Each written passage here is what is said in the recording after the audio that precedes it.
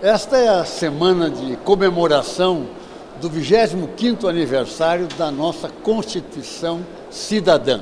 Uma Constituição histórica, porque marcou o fim de um período autoritário em nosso país e a consolidação de um sistema de liberdades democráticas, de amplos direitos individuais e coletivos, liberdade de expressão, liberdade de culto, direitos de propriedade, enfim, uma Constituição democrática, federativa, incluindo também com entes federados os municípios, enfim, tudo isso marcou um novo momento do nosso país, da democracia brasileira, que estamos vivendo plenamente nos dias de hoje. Ficamos muito felizes, eu pessoalmente, porque fui constituinte em 1988.